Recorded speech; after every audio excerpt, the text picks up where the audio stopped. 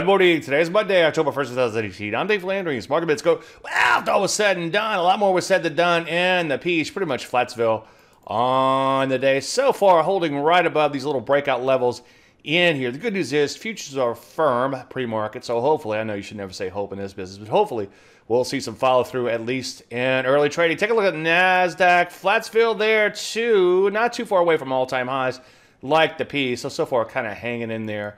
To Rusty, a little bit of an opening gap reversal. Not a bad day there at all. About a third of a percent better than the poke and the eye. I sure would like to see it get back above these recent little breakout levels in here. You know what you know, take things one day at a time. Kind of mixed within the sector. Some areas like health services banging out new highs. Some other areas such as material construction, as you can see, not doing so hot in here. But overall, sector action is okay like the overall market. So what do we do? Well, continue to look to get long, but of course, wait for entries and honor your stops just in case. Any questions? Dave at DaveLandry.com. I'm Dave Landry, and you just heard the Market Minute.